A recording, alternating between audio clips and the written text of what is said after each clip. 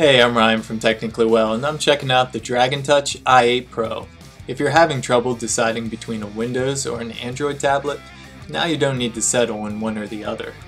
The i8 Pro includes both Windows 8.1 and Android 4.4, and it is easy to switch between operating systems. To switch to Android, go to Desktop Mode on Windows and tap the Android icon on the taskbar. To switch to Windows, swipe down from the top right and tap OS Switch. The quad-core processor sufficiently powers either operating system and makes the interface responsive and snappy. Windows apps load quickly, and Android games, such as Subway Surfers shown here, play very well. For those interested, the Geekbench multi-core score comes in at 2011. The tablet comes with 32 GB of storage, with about 5 GB of free space for Windows and about 7 GB of free space for Android.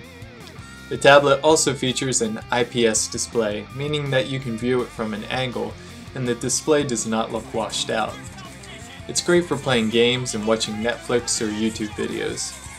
While the 8-inch screen is fine for Android, it may be a little small for using desktop mode in Windows. But the tablet has built-in Bluetooth, which allows you to easily connect a Bluetooth keyboard and mouse, so you're not stuck trying to tap on the small screen elements.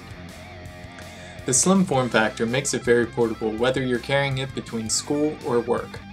On the side you'll find the power and volume keys, as well as a headphone jack, mini HDMI out, micro USB charging port, and micro SD card slot. The camera on the device isn't the best, but it can come in handy in a pinch, or if you need to make a quick Skype call. Overall, I'm happy that this one tablet can run both my Windows programs and my Android apps.